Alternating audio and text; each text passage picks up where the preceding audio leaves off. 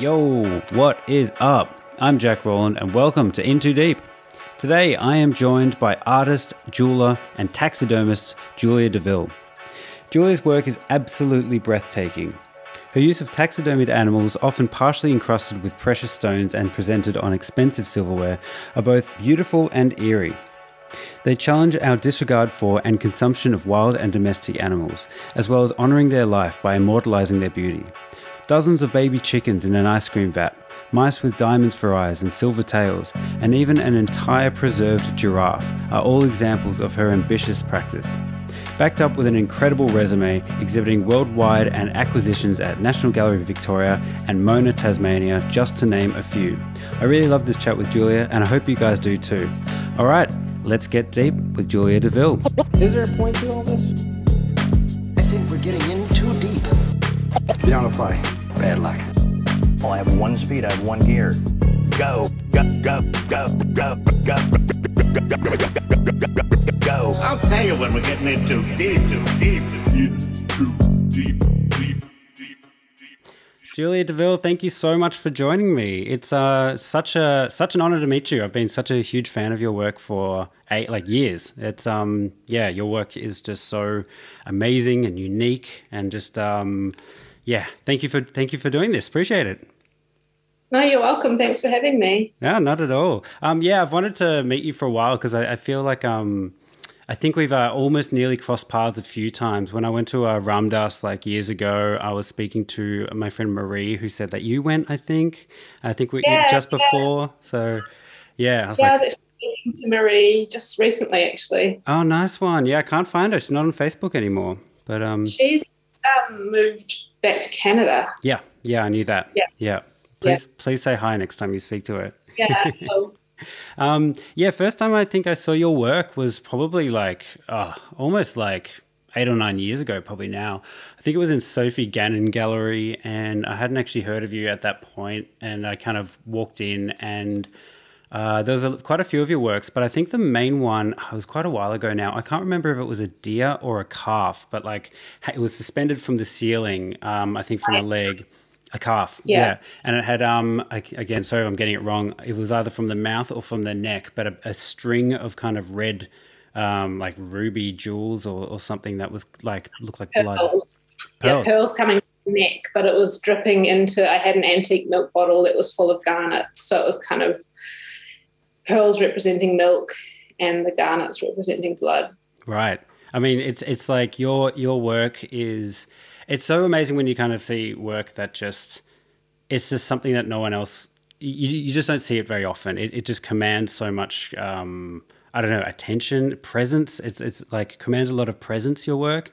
So you just can't help but walk in and just be like, you know, jaw dropped and just like absolutely just immersed in your work. It's like beautiful, can be kind of confronting, but yeah, definitely left quite the impact on me when I saw it. Thank you. Yeah, that show was my first kind of diving off into more risky waters, I guess. Like I'd always done pieces that had subtle themes, but that show was like much more visceral and in your face. Right. Oh, and what way was it kind of risky waters? Oh, well, just like, I guess everything had always been very beautiful. But this one, you know, like you were saying, like the wound in the neck, and there were lots of pieces there was a piece that had a wound in the neck that had rubies like pouring out. And yeah, it was more kind of food themed. So making the audience identify with the relationship with eating animals in a more obvious way. Right. Yeah, because I think a lot of your works are, you know, animals served on beautiful like silver dishes and plates kind of presented almost like food, which is, yeah, I mean, such a jarring way to actually think about your food, which no one ever really does.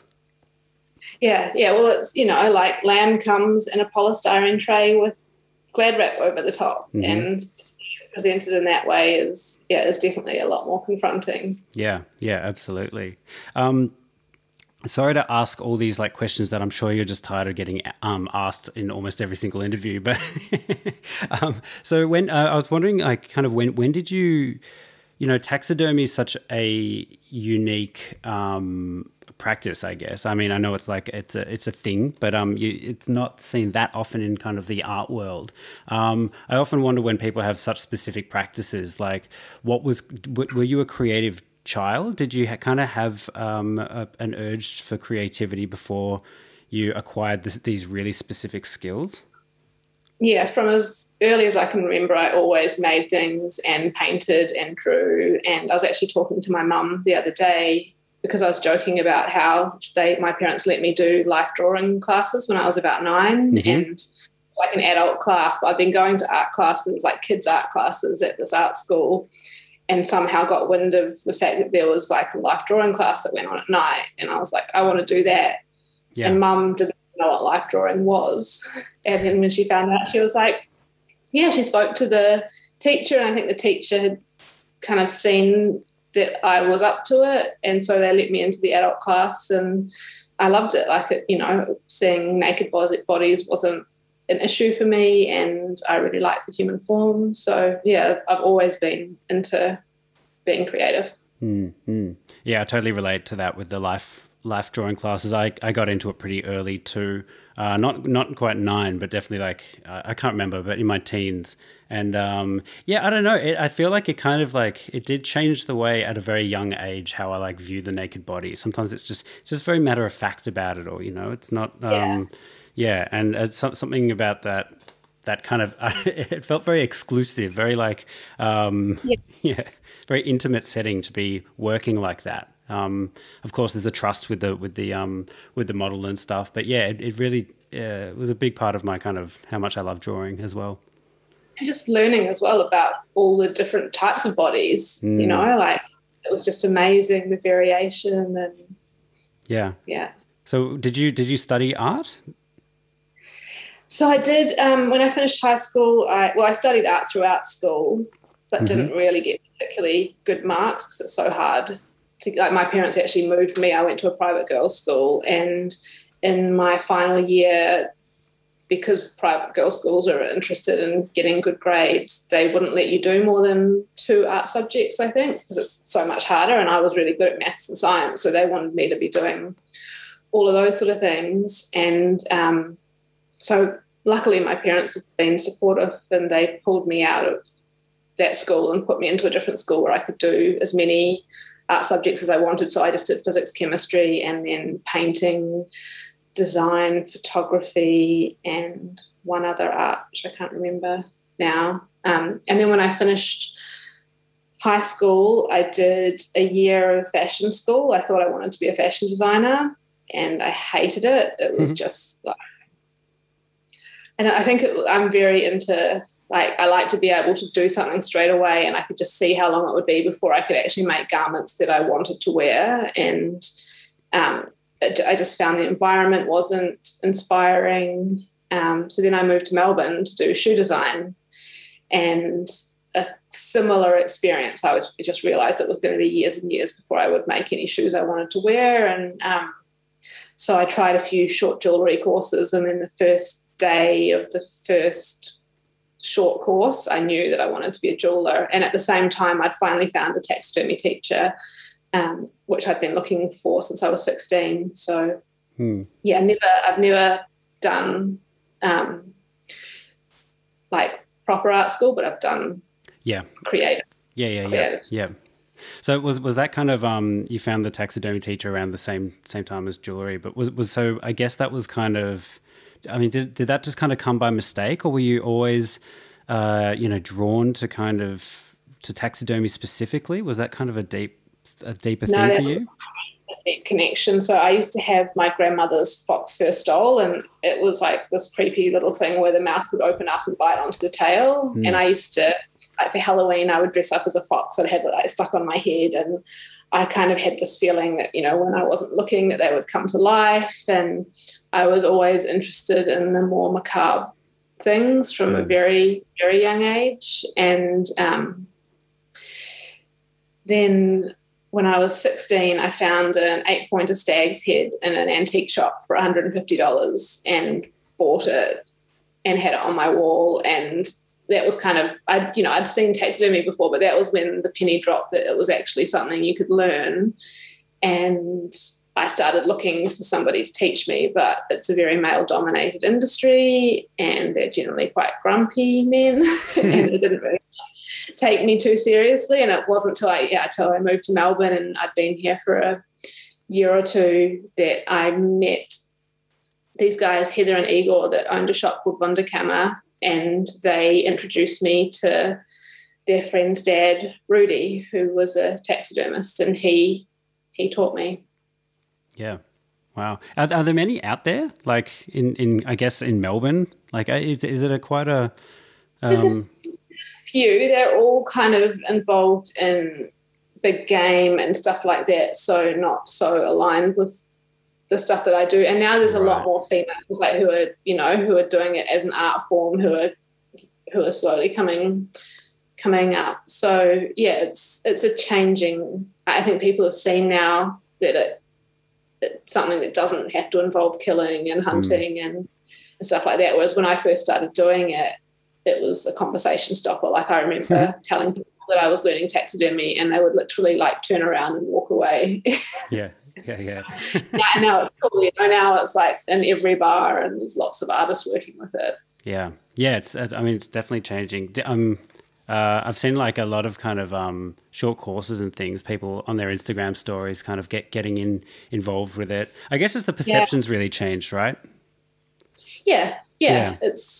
And I think it's just that awareness that you can buy a secondhand piece of taxidermy. Yeah, it's, like the thing that I always say when people get upset is it's like you have a cow wrapped around your foot. Like that is taxidermy. Taxidermy means arranging of skin, and you have cows wrapped around your feet. So there's not really much of an argument that comes back to that. Yeah. I mean, I guess like with a lot of your work is kind of pointing out the kind of contradictions, I guess, of how people view animals and meat and stuff. Certain animals are totally fine to kill, factory farm, but, there's huge protests about like, is it like in Korea how they will eat dog or something? Yeah. And that's just like the most inhumane thing ever. But I mean, really, what's the difference? I mean, if you think a pig is equally, if not more intelligent than a dog. Mm-hmm. Right. I was wondering, I was just really curious about the actual kind of nitty gritty of taxidermy. Are you able to kind of like run me through the process of like when you actually get maybe just a smaller animal to how you actually will present it? Yeah, so like for a bird, that's a pretty much where most people would start. You make an incision down the middle, and you kind of, with a scalpel, peel back the skin. And when you get to the wings, you cut the... Sorry, I should turn That's fine. When you get to the wings, you cut the bone off at the shoulder joint. Same with the legs, you cut the bones off at the hips. You peel back and then to the head and cut through the neck bone, and then you'd slowly peel the skin back over the head until you get to the eyes, and then you kind of need to carefully get down there and cut around the eyes, but so you leave enough that can be pushed back in. And then with a bird, you just take it all the way to the beak, leaving the skull attached, and then you have to clean off all of the muscle from the skull, remove the brain and eyes. Then you would clean up the bones of the wings and the legs, build a new body that's the same as the body you removed. You could do that by making a mold, or like for a bird, I would just get like wooden wool and bind it into the right shape, and use cotton wool to kind of bind around to replace the meat that you removed from the wings and legs, and then anchor wires through. The wires would go into the body, and then it kind of gets sewn up. Well, that's a very short description of it. The brain cavity gets filled with clay, and then you put glass eyes in, and you also have to make sure the skin is clean and everything as well. There's no fat, right, muscle on there.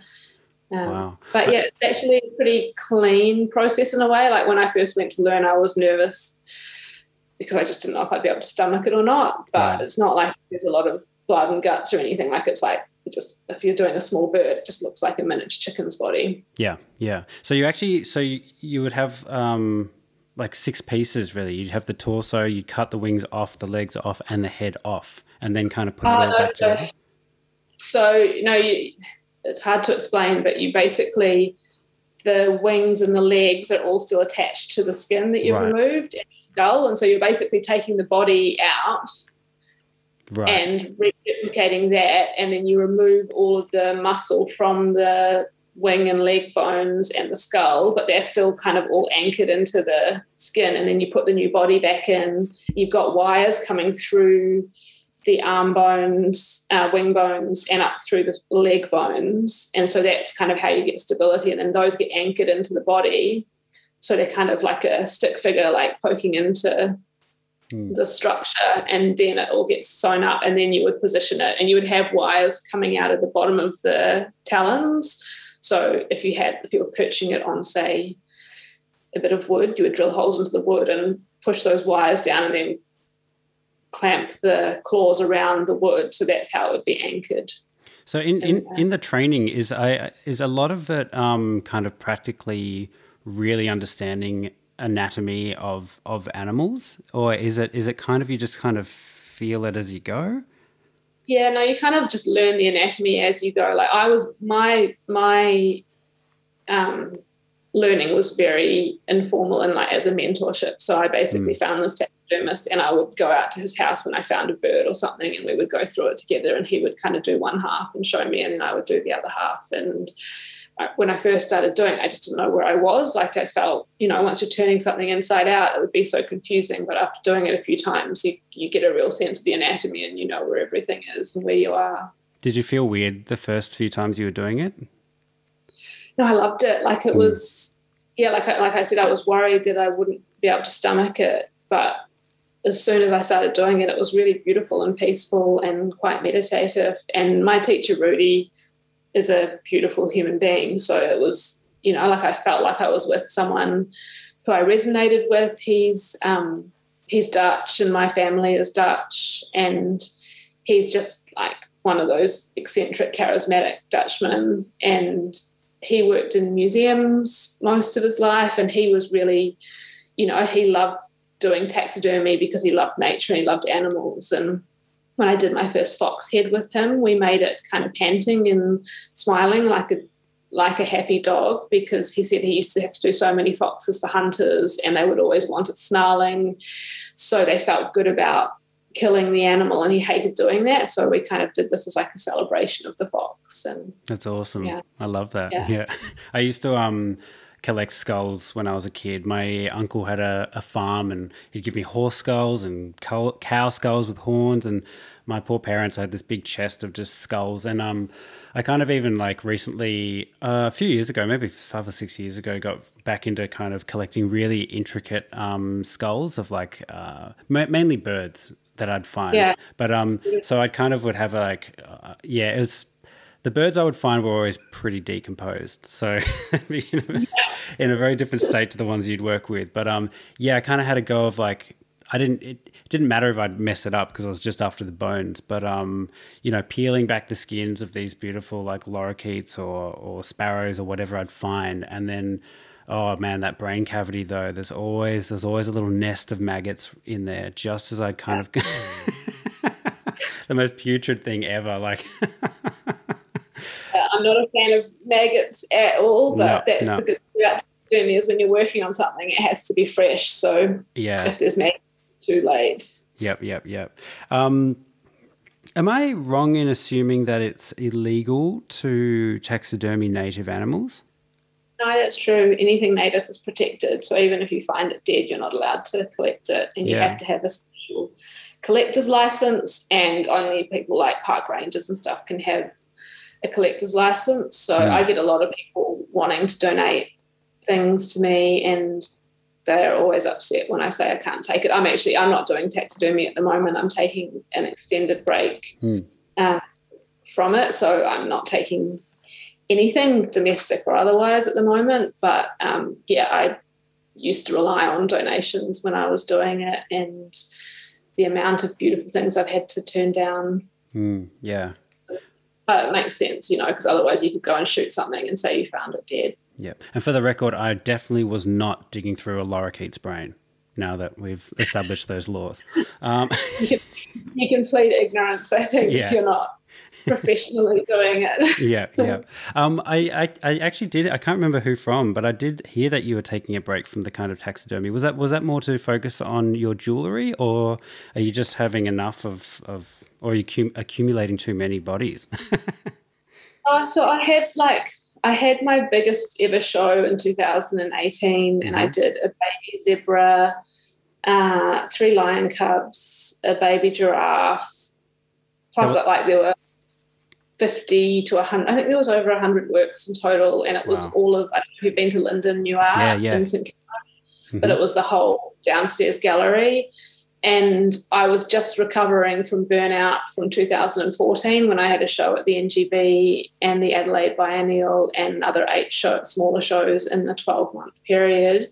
So that took me 4 years to recover from that. And then I did this show, and that just threw me right back to square one. And I'm still kind of coming out of that now. And the thing with my work is every time I do a show, I up the ante and I go bigger, and it becomes more expensive and more stressful and more involved, and I just don't know how I could take it any further without killing myself. Right. Well, it's like a double-edged sword. It's the problem of being too good, Julia. You're just like in so much demand that people just want more and more. But it's one of those things. Like it's putting on a major show is incredibly taxing. It just takes so much out of people. I mean, at least you're not only upping the ante with the kind of content of your shows, but showing at NGV and things, like, holy shit, that must have been great, like a incredible I don't know, just pat on the back. What am I trying to say? Like a validation, I guess, of your work. Yeah, it was an amazing opportunity, and that's the kind of thing is you just I got that show, offered that show, which was end of 2013, and then I got invited to be in the Adelaide Biennial early 2014, and it's like you can't say no to the ACFA or to the NGV at that stage in your career, and so I did them both, and they both had to be different works because they overlapped, and so both of them were my biggest exhibitions I'd ever done at the time, and they were only months apart. So it was, So does it just basically get to a point where you're, it's this love that you have becomes this overwhelming kind of task that's just like, I don't know, almost paralysis with like trying to deliver or something? Yeah, well, it's like the problem for me is I can always deliver. Like the show at Linden, I didn't want to do it. I was committed financially. I'd received quite a lot of funding to produce the show. The giraffe I'd been working on, like pulling together for 10 years almost. So it was like this thing that I felt like I had to do, but I knew that I wasn't physically up to it. But I know that I can always push through. Like I can run on adrenaline and I can get it done. I can work 18-hour days, 7 days a week for 6 months. God. I've done it before, but it's at the sacrifice of my health and my body and my life. And so I pushed through it. And normally when I would do a show, like I would just love it. It would be pure joy. I'd be in flow state and everything about it was just wonderful. But this show wasn't. Like I hated every minute of it. I didn't want to do it. It was just like I was just dragging it out. But then ironically, it was the best work I've ever done. And because I was at a point, after 18 years of doing that work that I could just produce, like I knew how to make it. But it was really interesting because I didn't actually sell anything at that exhibition, even though it was the best work I'd ever done. It was like energetically, I feel like people can kind of sense that. I did eventually, like I sold the giraffe, I sold the zebra, I've sold the lion cubs. Like it did eventually sell afterwards, but normally you sell everything at an opening, or that's when you sell most of the works, and then it trickles out afterwards. So it was yeah, it was an interesting experience, and it sent me into like a very kind of, well, not even that, like it was actually the NGV show and the Adelaide Biennial show when I first experienced burnout that is what sent me into kind of that place of self-discovery, and that's how I ended up going to the Ram Dass. I started meditating at the Ram Dass retreat. It kind of became this journey that out of necessity, like from out of hitting rock bottom, basically having to go within and do all of that. And I'm still in that process now. You know, it's been 7 years since I first experienced burnout, and I feel like I'm just kind of coming to some place of really getting to know myself now. Did the Ram Dass retreats help kind of deal with that, or was it resonating with you a lot, or was it kind of just a nice spiritual holiday and then the work kind of continued when you got home? It had more impact than I realized at the time. So again, like it's only really just starting to sink in the last year or so. But I had a very unusual experience. So I started meditating. I'd always had some experience with meditation because my mum took me to the School of Philosophy when I was a teenager, and so I learned to meditate then, and I had an understanding of like spirituality and stuff like that. But then I discovered drugs and decided it was much easier and kind of gave up on meditation and everything else. And then, it wasn't until I was in my 20s that I started doing yoga and, would kind of dabble but didn't have the serious practice. And then after I had burnout, I did a mindfulness course and made a commitment to do half an hour twice a day. And I did it religiously. I think for over 3 years I didn't miss a session. And started getting these insights. And I was meditating one day and I just had this name going in my head, Richard Alpert, Richard Alpert, Richard Alpert. And I was like, who the fuck is Richard Alpert? Really? But I just kind of ignored it because it was just this crazy voice, and it just kept going. So one day I was like, okay, went and Googled who Richard Alpert was and found Ram Dass, and then started like listening to a lot of his stuff. And I was like, wow, this is amazing. Holy shit. And then, found out he was having a retreat in Hawaii. So I went to the retreat in Hawaii and I had a very profound experience there, which I didn't, I think I was quite out of my body for most of my life actually, and at the time, so a lot of the stuff didn't really sink in until I really got deeper into the work. But I had this experience with him where I wanted to go and talk to him about what had happened, and so I went up and he was with his carer, and I just got kind of like starstruck, like I just didn't know.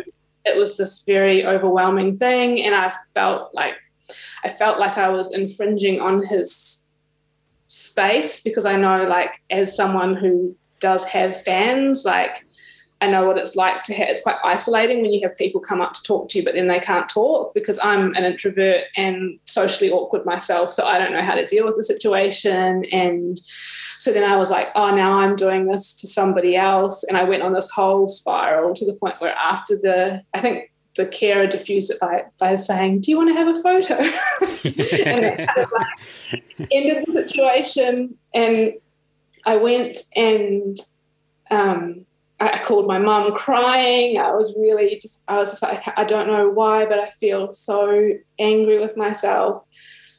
And the next day I woke up and it was gone, but it was gone to the point where like something had been released in me. And I don't know if I realized at the time or if it was years later, but I feel like somehow just being in his presence, he cleared something, like he cleared some fear from me. And then we had the mala ceremony, and it's kind of weird talking about this because I haven't spoken about any of this stuff. I am all ears. I'm all ears. Bring it on. I love it. So we had the mala ceremony, and I said to him, I feel like I've let go of a lot of fear.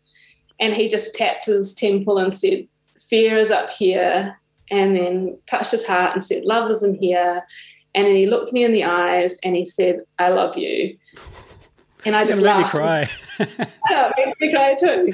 I laughed and I just said, I love you too. And it was the most honest interaction I've ever had with another human in my entire life. Like, it was pure unconditional love, and yeah, it was this amazing thing. But then I just kind of forgot about that. I started doing a different sort of meditation practice that a teacher encouraged me to do that didn't resonate with me. And I feel like I kind of fell out of a lot of that intuition that was happening, and ended up doing that exhibition in 2018. Like it all kind of, yeah, it was just in the background. And then after the burnout from that exhibition, I started going deeper, and I started doing more work. I started experiencing psychedelic ceremonies and stuff, and I started doing limbic system retraining, and that experience with Ram Dass was one of the things I used as a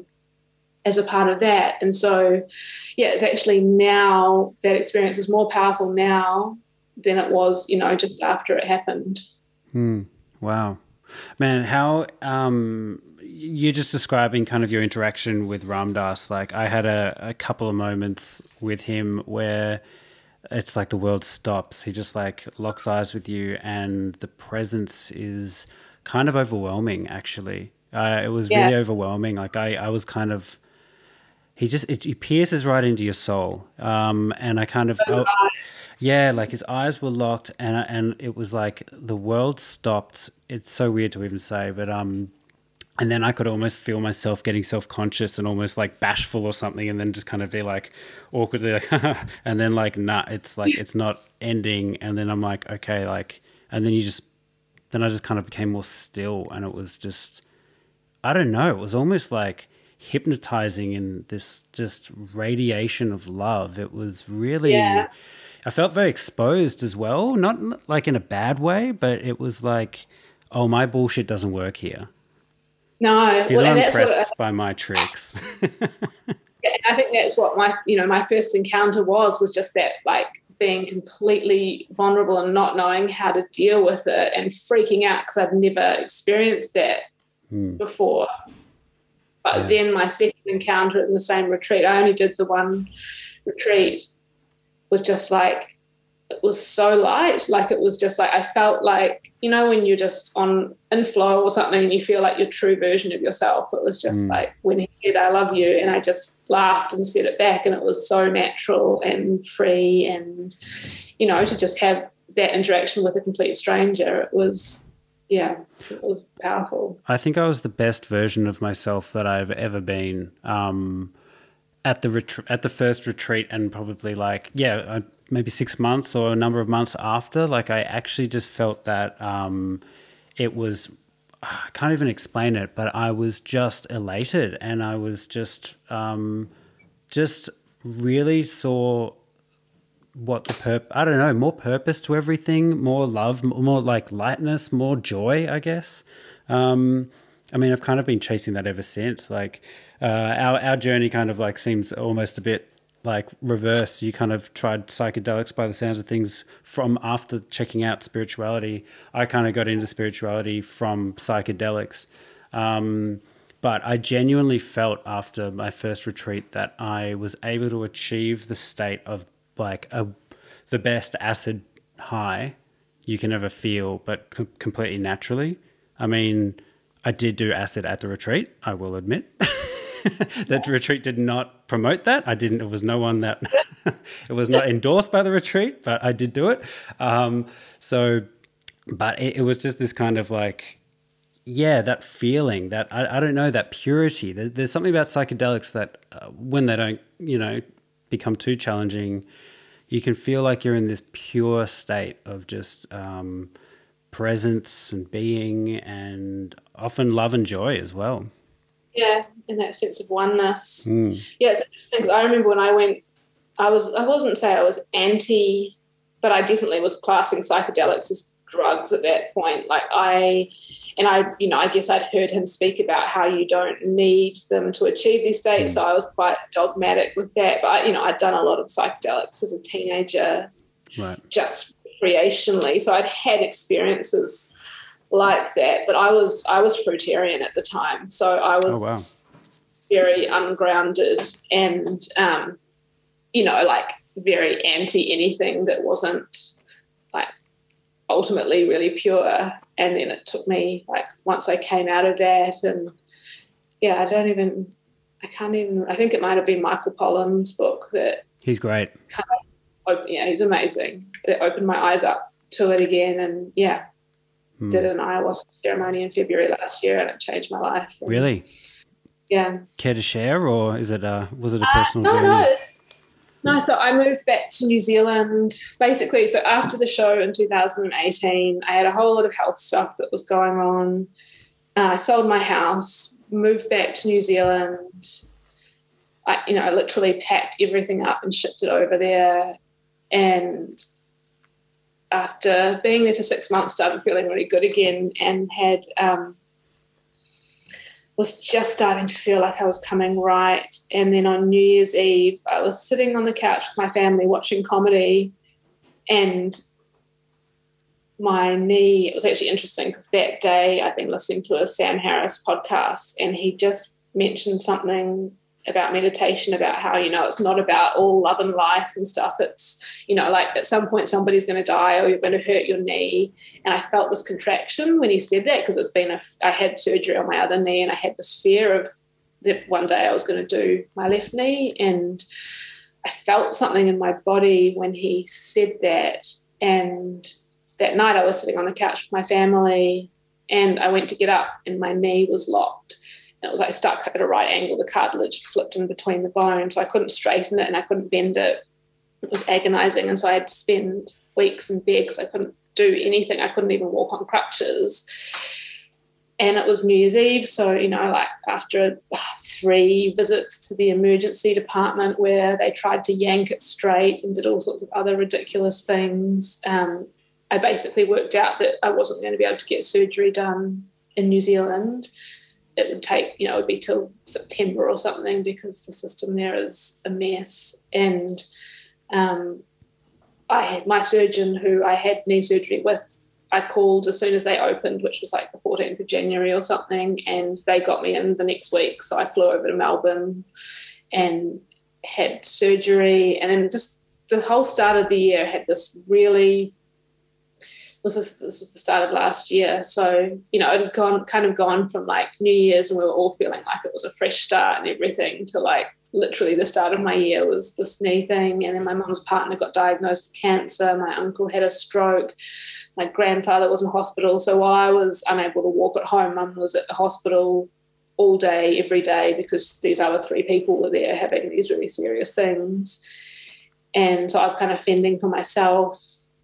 And then I was just like, I think I'd been thinking about doing an ayahuasca ceremony, but I was planning on doing it in like April or something. And I was like, I just have to go now. Like, I feel like there's a shitstorm happening around me, and I feel like I'm somehow creating it. And so, in February, I flew to Melbourne and did this ceremony, and was kind of thinking like, do I shut my business down? Do I, that was my main question. And of course, as it always goes, you don't get the answer in the way that you think. And basically I ended up making friends with myself, which I realized was the first time I had ever actually done that. And then it was in the following week that I just had this epiphany. I was like, why did I move to New Zealand? Like, the whole reason I went to New Zealand was because I wanted to spend more time with my family. But basically I was having to fly to Melbourne once a month for a week. So it would take me a week to prepare for that trip, a week for the trip. I wouldn't get to see any of my friends because I'd have so much work to do. And then it would take me a week to recover. And then I'd have a week of kind of working remotely where I wasn't that efficient. I was like, I could just live in Melbourne, do like 3 months or 2 months of cruisy work, and then fly back to New Zealand for a month and have like a month of holiday with my family. So I just realised I was looking at the whole thing wrong. So then I shipped everything back to Australia, my dogs, my whole house full of stuff. And then this was March and COVID happened, and ended up staying with friends up in Janjuk, realising that I didn't want to live in the city anymore, and ended up buying a place out in the Dandenongs, and now living in the forest. Yeah. And all of that was just from that one experience. I'd probably be stuck in New Zealand. My business would have died now because I wouldn't have been able to run it from another country. And wow. I mean, heavy time. I'm so sorry to hear about all that heaviness. And man, I don't know. It seems like you seem to be getting a lot of those weird cosmic coincidences that kind of push you into the next kind of phase, which is really magical. It really gets me excited, kind of hearing those. It's often tough lessons or beautiful coincidences, synchronicities, or whatever. Yeah, I've just been going with it now. Like I've kind of learned. At first, I just discounted it, but now I'm at the point where I've kind of decided to go with it, and I just listen to that voice now. Like it took me so long to be able to, I guess, single it out from all the other crazy voices that go on inside my head. But there's definitely this distinct voice that seems to know stuff, and I'm working out how to tune into that. And whenever I do, it's always right. And the whole making friends with yourself thing, I think, is like, it's such a kind of cruel joke that the universe often will kind of do to us. Like, so, I mean, I've been caught for periods of years of actually realizing that I don't like myself. I'm pretty good these days, but I don't know why. But like, there's been things that have actually just made me not like myself. Hasn't been crazy bad. I've never really suffered from like, I've gone through like depressing times, but I've never gone through like chronic depression or anything. And I feel for anyone that does. I know too many people that do, but I think at the root of so much of it is just this, like, so many of us really just don't like our own company, or don't like, or wish we were this better version of ourselves that's often unrealistic. And look, psychology can really help, and it does really help, but often it can just, like, you can hear all the words, but it's not until some kind of, like, whether it be some kind of a psychedelic experience or even spiritual experience, but it has to be felt, you know. It often has to be this deep feeling of that kind of understanding, or seeing it from outside of yourself, where you're like, okay, I can see it objectively, and this is harmful, but Yeah, it's the difference between knowing something on an intellectual level and feeling it. And it's actually funny because, you know, for me that started opening up with psychedelics, but are you familiar with Jessa Reed? No. So I've forgotten his name now, the guy that you had on recently, the comedian. Ramin Nazer? Yeah, he's great. Yeah, he's friends with her, and so she is this incredible comedian. She's an ex-meth addict who had a near-death experience and then basically became a psychic, although she doesn't use that word, but and she continued even after her near-death experience to do meth for quite a while, and then she just gave up one day when it felt right. But she's kind of like my perfect flavor of spirituality, because she's like funny, she swears, she does psychedelics, but the way and everything that she talks about is all of that stuff that you've learned in Buddhism and in meditation class from your yoga teacher, but somehow the way she delivers it just clicks. And it's kind of like, there's just, you know, things like being aware of your thoughts, or all of those things that you know that you should do, but it seems like this really elusive thing that's impossible. And somehow the way she explains it is just, it's kind of clicked in. And I feel like that stuff, I'm kind of catching up to all of those concepts now in like an experiential way. Right. I'm so grateful for all these like kind of comedians that have started leading the way in spirituality, just making it all so much more digestible and palatable for people who may not have thought it was like for them. Like Duncan Trussell, just like the best. Yeah. Pete Holmes, another one. Ramin. It's I'm just amazed how many there are. Like it's because Jessa has it like that's how I heard Ramin. Like Jessa has all of these different comedians who are like spiritual in all different ways. Like some of them are tarot readers. I don't know if you've heard of Paranormal Karen. No. Like she's a paranormal investigator and a tarot reader, but also a stand-up comedian. Like that's so good. Very bizarre amount of these people out there. Yeah, I just listened to Ramin's latest podcast with a tarot reader, and he got a reading during the thing, because tarot has always been a bit out there for me. But it's so funny because the one time I did get a tarot reading, the cards were like exactly they were so on point, but my critical, skeptical brain just like, well, it's an odds game. Of course, every now and then they're going to be relevant. So like I'm actually getting like the best messages, but I'm just like, just still kind of disregarding it. And it's just like, I don't know, even if it is real or if it isn't real, if you can get the message of what you actually you allow your subconscious to take in, isn't that kind of the point? Maybe? Yeah, well, that's kind of what I was joking to, I think, with my mum about with Jessa Reed. I was like, it's changed my life in a really profound way, and it's either it's real or I'm mentally ill, but I would rather swap this version of mental illness for the other one, where you're really unhappy all the time and everything is hard. So, but I think I listened to that episode as well, and I thought it was a good point that she made, that like you could do a reading of your cat's vomit, like it doesn't matter, like tarot is just a way of getting information, but you can get, it's, I guess, no different to the voice in your head or anything else. Like it's, when something's true or not, I think. Yeah. So we're kind of talking about like, mediums and all this other stuff, but I want to kind of go back to when you heard this voice that was just saying Richard Alpert. Had you read any of Richard Alpert or Ram Dass? Were you aware? Do you think this was something that like just kind of slid into your subconscious, or was it?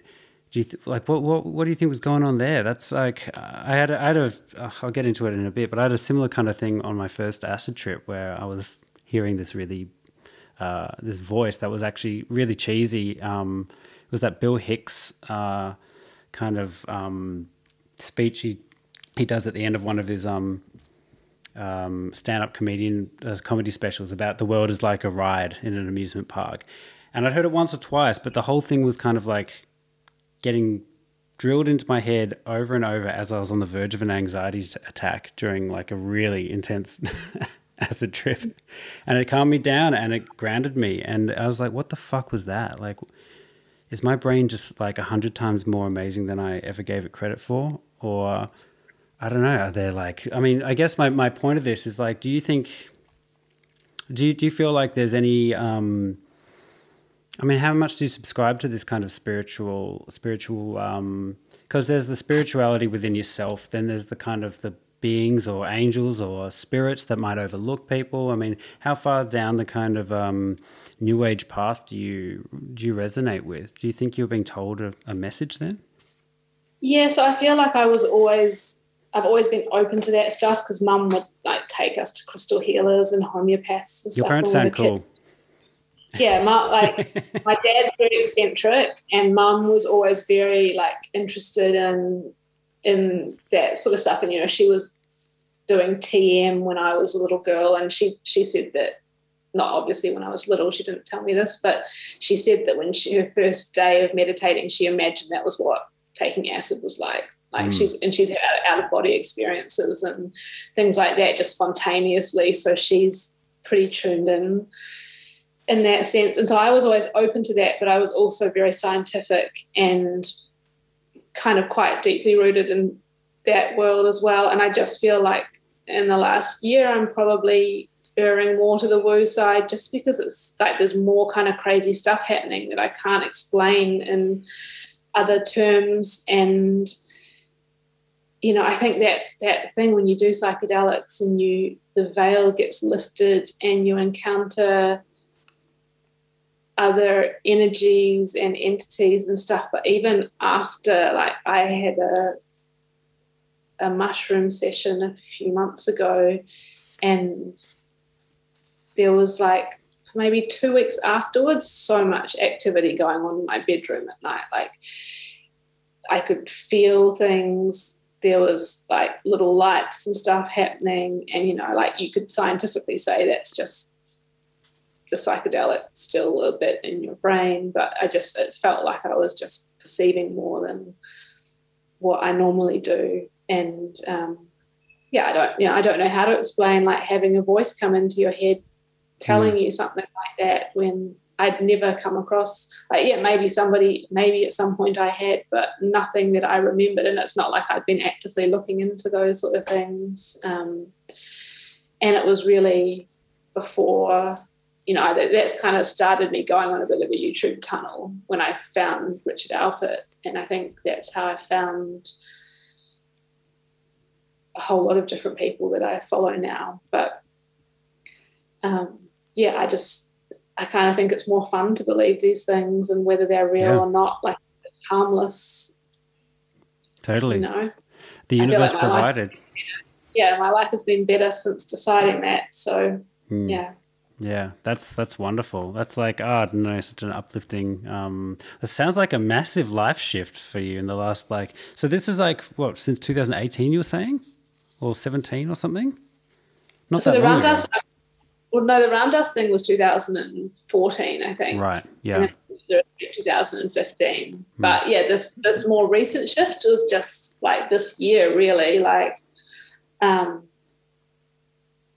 it's been, I feel like I've had a pretty dark 7 years, and, like, I'm just now probably I've come back to the type of meditation that I was doing when I was getting, like, so I did mindfulness, and then I put my staff through TM, so I did that with them. So I started doing TM, and then I started doing a different meditation that my yoga teacher encouraged me to do that I really didn't resonate with, and then I kind of gave up on that, and I was trying to remember what type of meditation I was doing when I had that Ram Dass message, and I just assumed it was the TM. So I started doing that again, but it still wasn't really resonating. And then when I had my last psychedelic experience, I had this huge epiphany that I've been, like, disconnected from my body for so long, and that's how I've been able to push myself so hard, because I haven't really been feeling the damage I've been doing.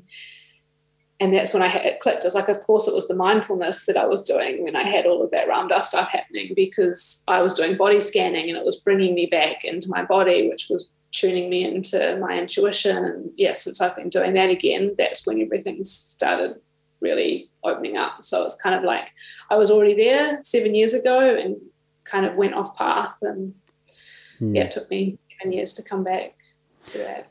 I often think about, like, the kind of the story of Ram Dass, of, like, I always think, like, what are the odds? Like, you know, he was a very interested kind of guy that was really good academic. What are the odds that he was one on the forefront of the psychedelic movement with Timothy Leary? And then from there, he kind of kept looking at, trying to find answers. And then what are the odds that he found, like, his guru that has just affected so many people? Like, all these weird things clicked into place for this one individual. But kind of, like, even thinking about, you know, just kind of you describing it now, I mean, it seems almost you've been working with death for your whole adult life. You've been working with vessels and bodies, like bodies of animals that, you know, are without their kind of soul or spirit that's left. You've clearly had some kind of, like, deep attraction, maybe, or you're drawn to elements of death, and I was actually wondering how much when working with dead animal bodies constantly, how much you might contemplate death, or even just contemplate spirituality. Like, what does it mean to have an empty vessel without the spirit in it? What is your kind of understanding of I don't know, the nature of the spirit of life itself, I guess? Well, I guess if I'm to be really honest, I almost feel like I was doing the taxidermy in some kind of talismanic way to ward off death, because I was, even though if you'd asked me at the time, I would have said that I wasn't afraid of death. I think I was so afraid of it that I was just immersing myself in it, in this weird kind of, I guess, yeah, you could see it as like witchcraft or shamanic or something, but like from a very young age, I was like, Mum ended up running into an old friend years ago and telling her about what I was doing. And her friend was like, oh, that's so interesting, because she remembered picking up her daughter and me from kindergarten one day, and just out of the blue in the back of the car, I turned to her friend and I said, Emma, when you die, do you want to get buried or do you want to get all burned up?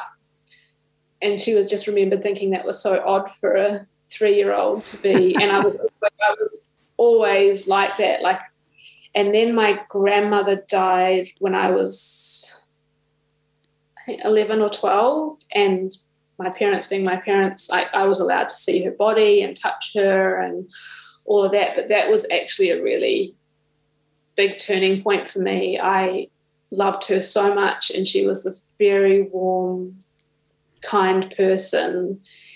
And then seeing her dead body and touching the rubbery face, and it was cold, and there was the sense of like, that's not Alma, like this is just something else. And I think that's what kind of started the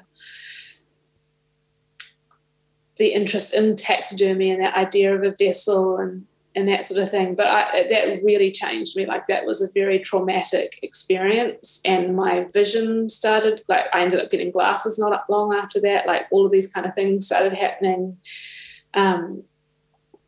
which I kind of connect to that in a way. And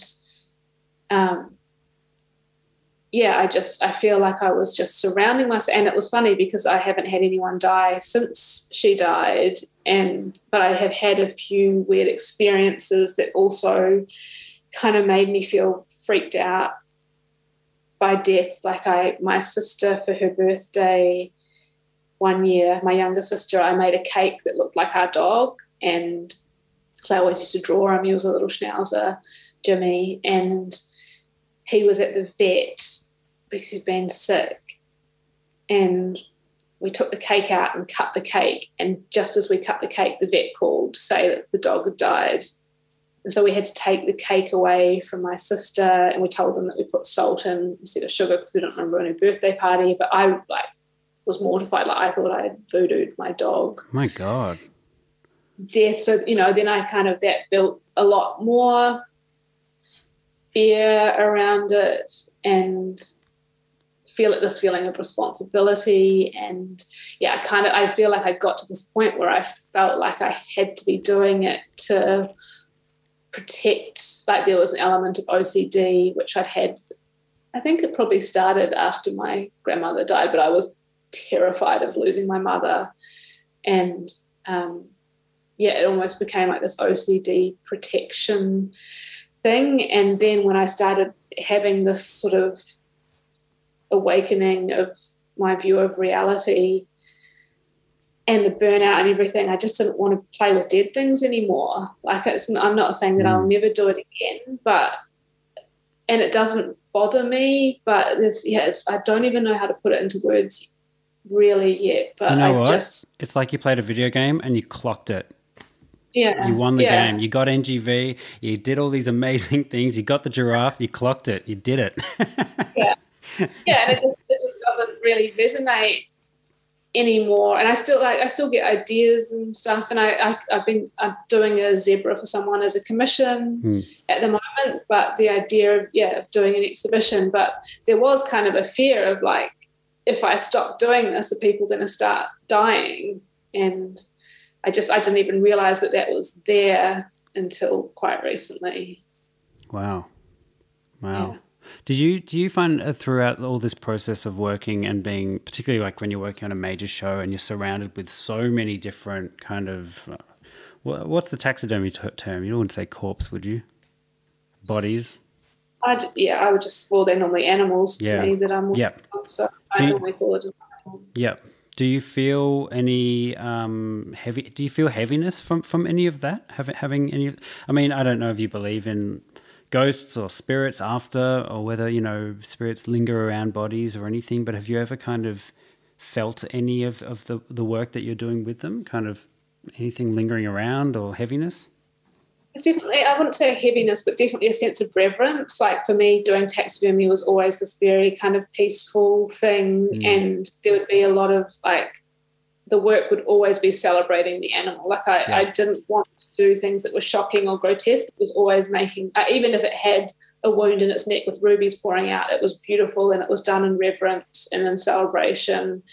But there was, there have been times like I've done a lot of stillborn deer, and I used to have an Italian greyhound, and that actually I found quite confronting. And I always said I was going to do my dogs when they died, and my first dog died last year. And even before that happened, I'd kind of come to this point as they were getting older that I was like, there's no way I want to be cutting my dog up. Like, it doesn't feel right. And it's something that I probably wouldn't have had a problem with 10 years ago or something, but I feel like the more I get and the more I come back into my body and come back into myself, the harder I find that stuff. So I think there was a level of being detached that made that easy for me.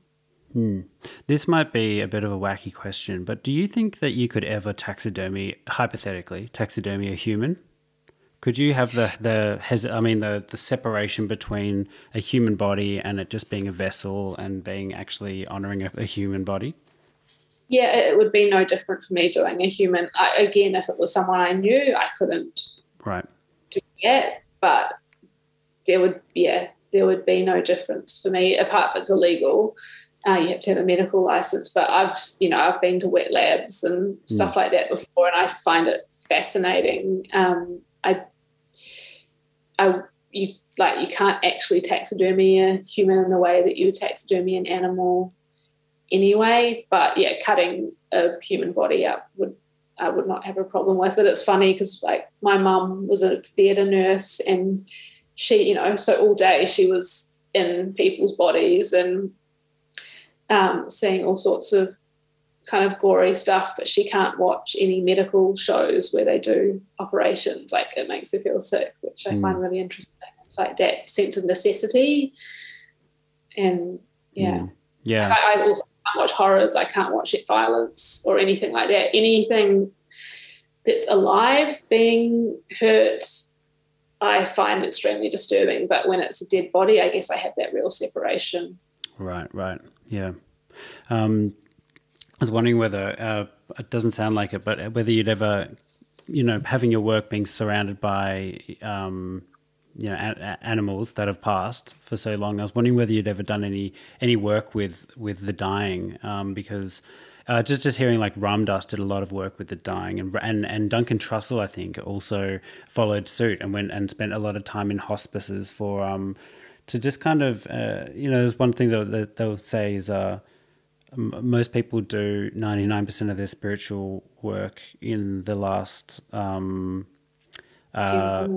moments of life. And I was just wondering, spending so much time around animals that have passed and your spiritual work, whether that was something that interests you.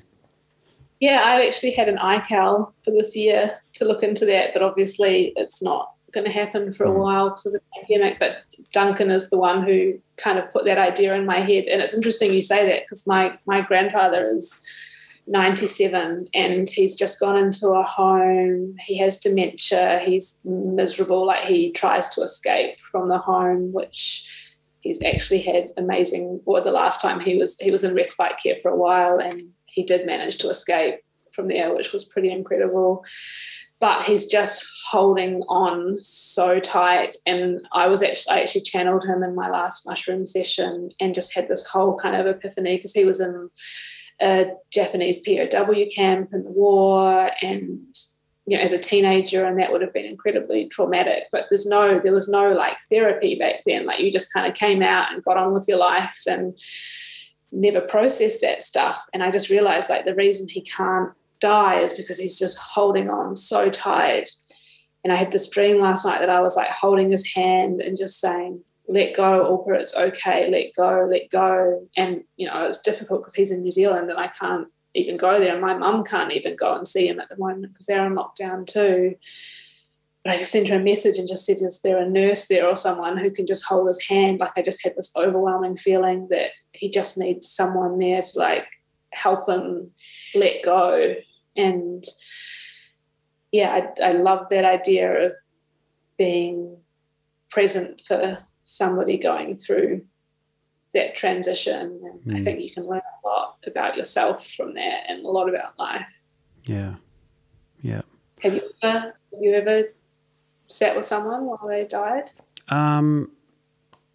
I mean, I sat with my grandparents while they were. I wasn't there when they actually passed over, but yeah, I was sitting with with my grandparents at separate times when they were not on their way out.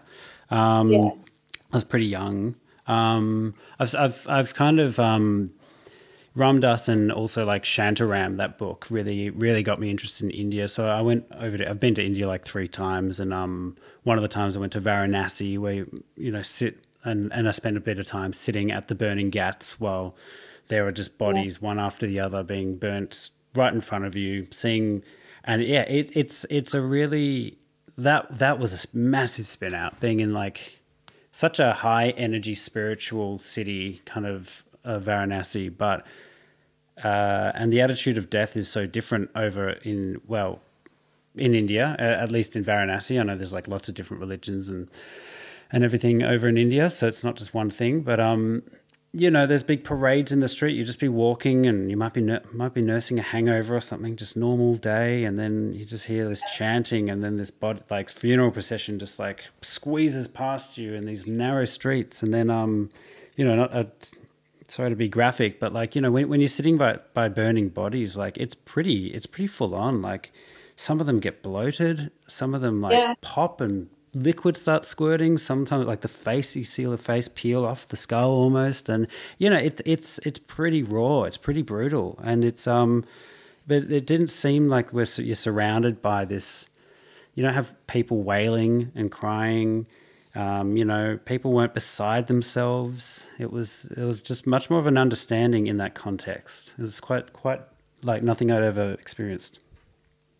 Yeah, well, it's very like Western death is very clean and pretty, and the embalming and all of that, the mortician's makeup and stuff. It's a very unhealthy way to process death, I think, and it means when you are confronted with something like that, it's terrifying because it's all been packaged away in this kind of tidy way of hiding it. But I feel like it's just slow. We've slowly got less and less in touch with death. Like in the Middle Ages, there were bodies strewn across the streets with the plague, and people were very comfortable with being around it. And even the Victorians, like they were cleaner with it, but they would do the mortuary photography where they would like basically paint eyes on the eyelids of the person and prop them up, and they would do it with babies, and they would make mourning jewelry using the hair of the deceased loved one, and they would do inscriptions and all of the jet and memorial stuff. And it was there was a beauty to it that was still accepting the darkness of it. And now I just feel like it's all so perfect. Like I had a guy I went out with years ago whose mum died when he was like 8 or 9, and he wasn't allowed to go to the funeral because his dad thought it would fuck him up. And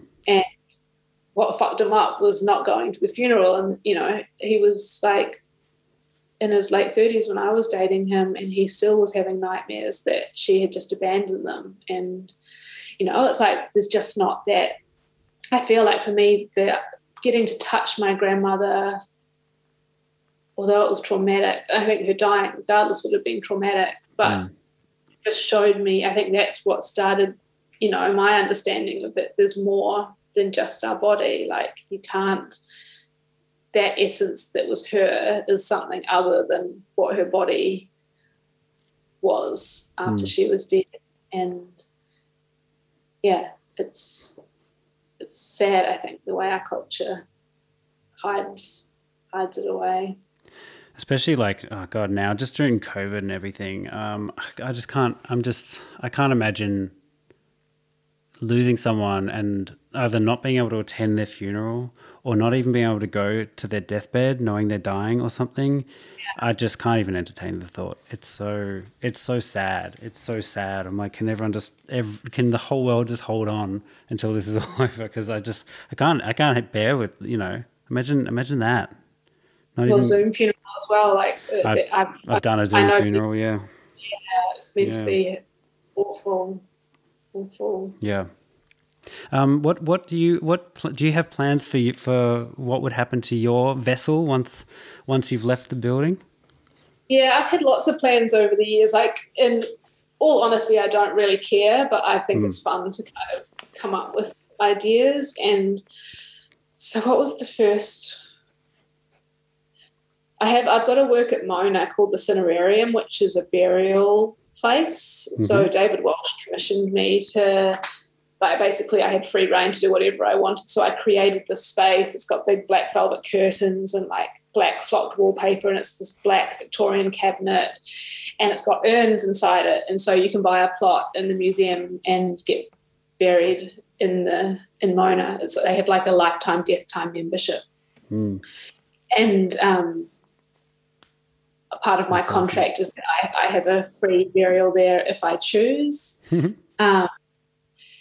What were the other things? There's the Life Gem Company and another one I've forgotten the name of, that take the ashes of a deceased person and they can compress it into a real diamond. Like, it's man-made, but it's a chemically real diamond. That's pretty awesome. That's awesome. So I like that my dog died, I'm going to get her turned into a little diamond and make a ring, and my mum, when she dies, will get her turned into a couple of 1 carat diamonds, and my sister and I will have a ring each. There was something else. I'm also a donor for, I don't know if you're familiar with the Institute for Plastination. No. Gunther von Hagen, those Body Worlds exhibitions. Oh, right, yep. Yeah, Gunther von Hagen. So I saw a thing on the news probably almost 20 years ago where he was in trouble for getting bodies from somewhere that wasn't necessarily legit. And I was like, oh, he needs more bodies. So I became a donor. And I quite like the idea of that, because I feel like it's only fitting if I'm doing taxidermy that something similar should happen to me. And they send you the most hilarious questionnaires about what you are and are not willing to have done. And I just said yes to everything, because, again, like, I feel like my animals don't get a say in what's done to them. So I would, if it was possible, I would probably like to be half of me plastinated and then half in my Mona cabinet. Yeah, awesome. I've seen there's like a TED Talk of the mushroom suit. Have you seen that one? This like I like that idea. That looks awesome. I like the idea of like becoming a tree somehow, just like stuffing my body with fertilizer and then just putting a seed on top. That sounds pretty awesome. There's this a friend of mine called Georgia Banks. I chatted to her on the podcast. She actually for an art piece basically is doing a competition where it's this weird questionnaire that's kind of very similar to the questionnaire that you'd receive for a beauty pageant. And basically the winner will get total legal rights over her funeral and what to do with her body. It's just completely giving it all to a stranger, which is just like, it's so crazy. But yeah. When I was little, I used to say to Mum, which was, like, now looking back, was a really mean thing to say, but I thought it was funny at the time. But I used to say to her that if I died of a horrific car accident or something, I wanted an open casket funeral without any remediation works to be done. Just go out full heavy metal. Yeah, she used to get really upset, and now I kind of see why. You're kind of just like with your work. You're quite a bit of an animal rights activist, aren't you? Are you still like a vegan? You said you're vegetarian. Were you a vegan for a while? Yeah, no, I was vegan. I became vegetarian when I was 12. I had a few periods of anemia where I wasn't. Became very strict vegetarian in my early 20s. Then, I think late 20s became vegan. Then fruitarian. What's fruitarian? Is that when things have to fall naturally, or just fruit? Just fruit. Fruit, and then like leafy greens and stuff. It's mental. Like it's, you think that you feel really good, but you're just off your face on sugar and no protein. Right. But it kind of came about from when I was going through health stuff as a result of burnout, that my digestion had just shut down so much that it was, fruit was working for me for a while. But I think that then caused some more knock-on problems. And now I'm not even vegetarian because of this health stuff, but I'm like, the stuff that I do eat is like, I make bone broth out of like lamb bones and stuff. So I'm kind of using things that are more of a byproduct instead of buying things, main cuts. And I eat, like organic free range eggs. I'm going to get my own chooks here. But that was very confronting. I basically a few years ago realized that I had to start doing that. And after having built my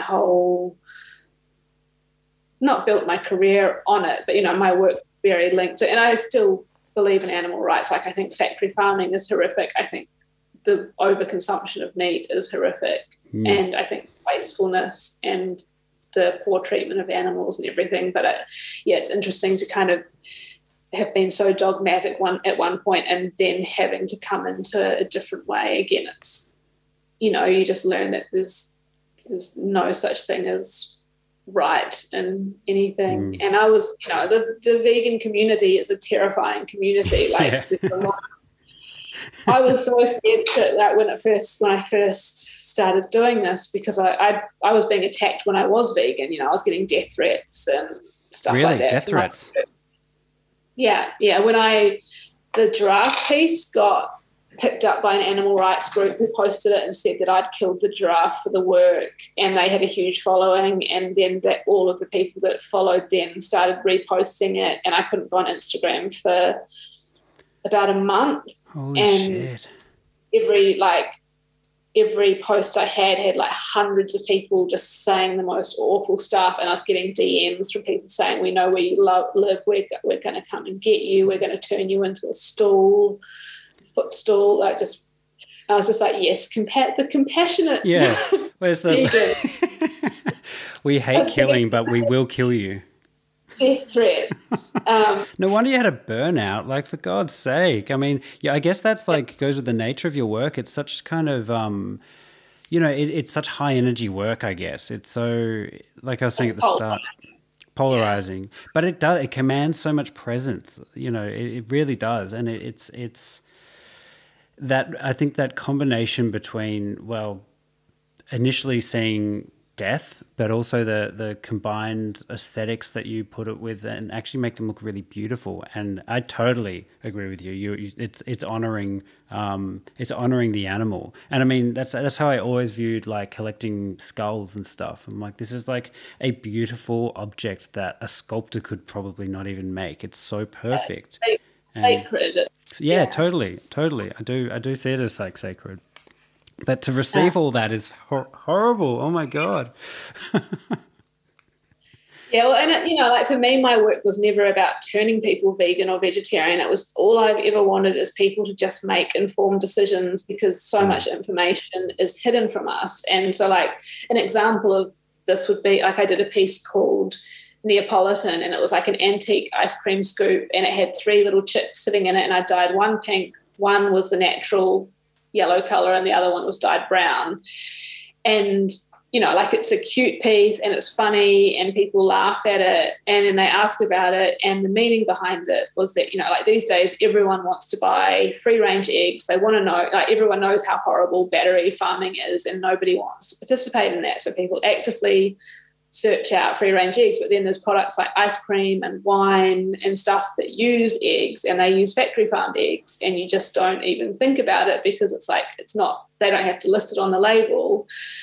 And so that would be something that, obviously it's a good talking point, because someone would ask what it means, and I would do a lot of interviews on TV and stuff and get to talk about that. And I would just get so many emails from people saying, oh my God, like, I've always thought I was making ethical decisions, and my whole life I've been buying this ice cream with this product in it that I'm completely against. And that was really what the work was about, was like giving people information and getting people to objectively look at the decisions they were making so they can make the decisions that are aligned with them morally, instead of just blindly consuming products where the companies that are making them are hiding what they're doing. And yeah, that's what I really have a problem with, is like people consuming stuff that they don't agree with without knowing it. Hypocrisies, societal hypocrisies, I guess. Yeah. How do you feel about hunting? I am not into hunting in terms of doing it for a trophy. I think hunting in terms of using a whole animal is far better than factory farming or even traditional farming. Like, you know, the animal is out in the wild.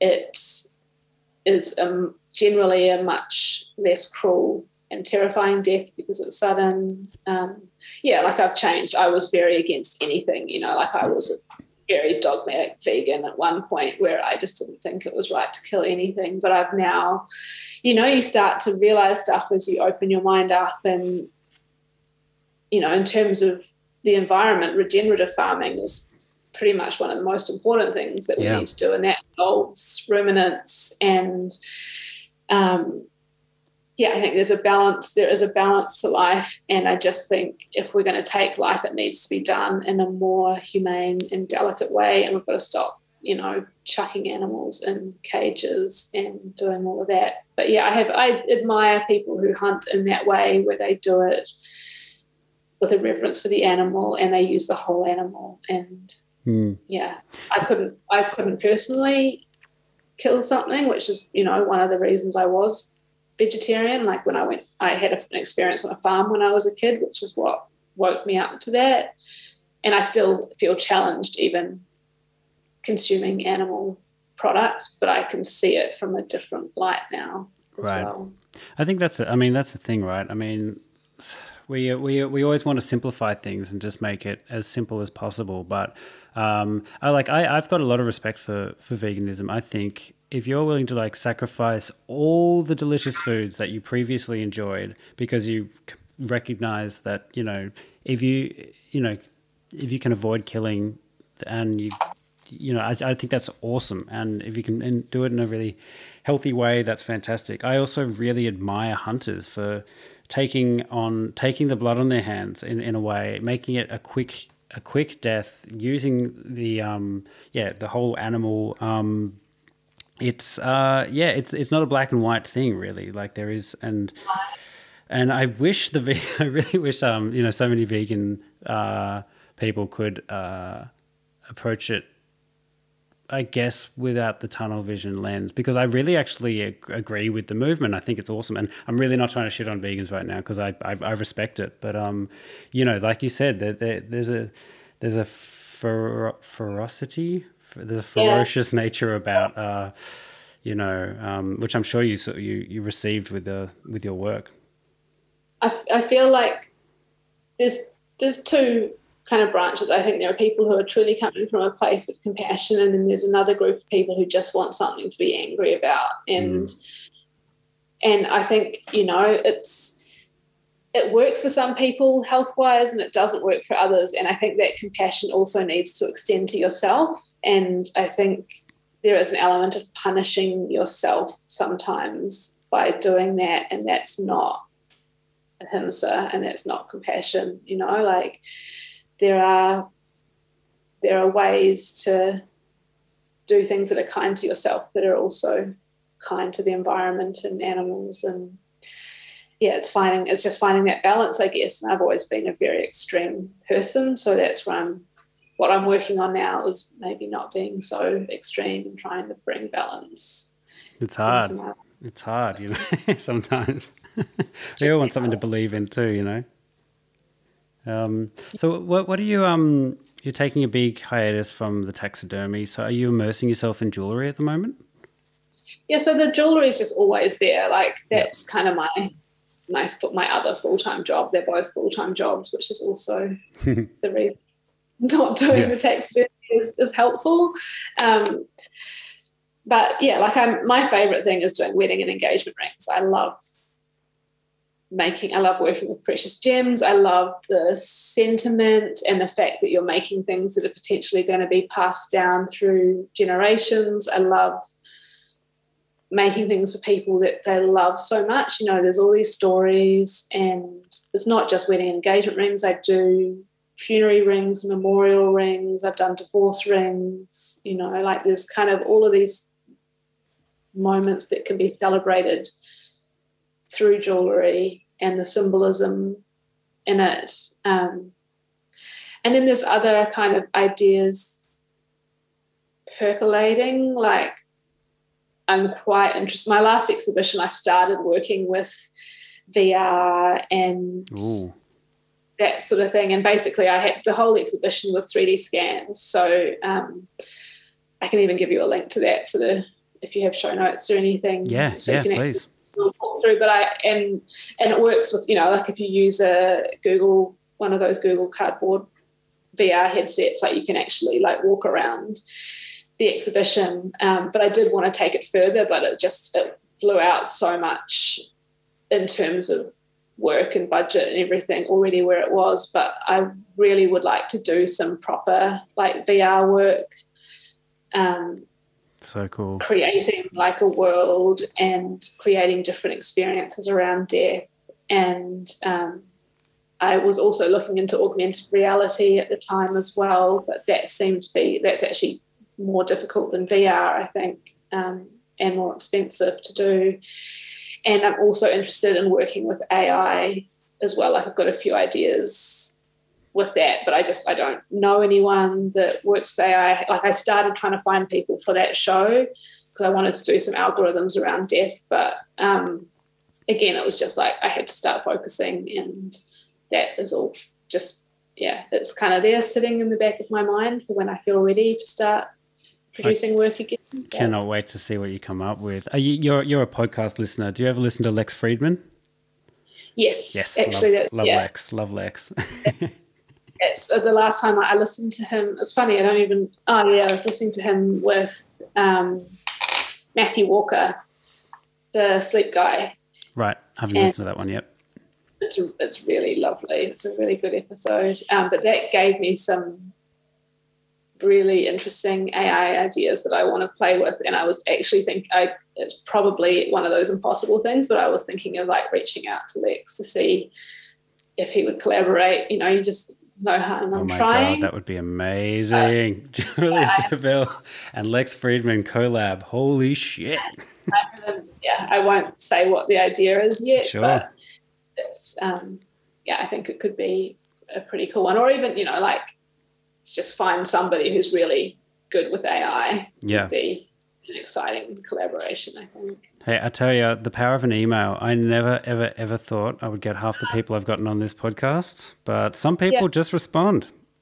Yeah. No, it's amazing who you can kind of get on the other, how accessible people are these days. Yeah, I mean, you know, as much as like social media can really fuck people's mental health up and just, I'm totally addicted, but yeah, if you can get on top of the addictive part of it, it can actually be such an incredible tool, such an incredible, like people are accessible. Never before has that been the case. It's amazing. Yeah, definitely. Yeah, I feel like I've kind of finally learned how to work with social media. Like I don't really look at it anymore. I just use it as a tool, but that took a lot of discipline to get to that place. Because I was addicted to it too, especially Instagram for me as a visual person. Yep. Down the rabbit hole. It's my Achilles heel.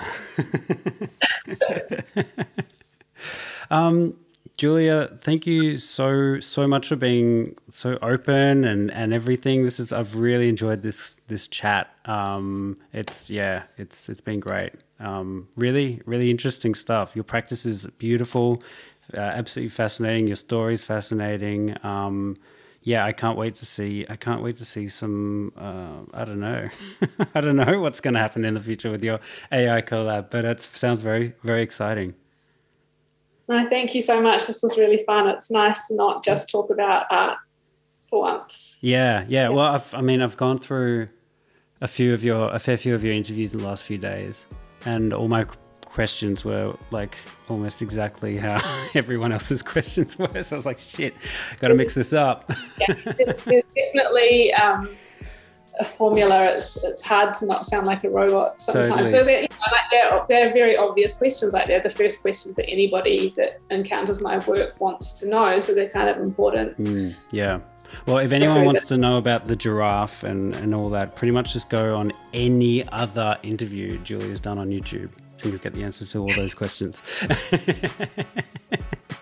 Thank you so much for your time. I really appreciate it. And by the way, I love your sign off on your email. You just say interdimensionally, Julia deVille. Yes. Fantastic. Well, thank you so much. Thanks for listening, everyone. Take care.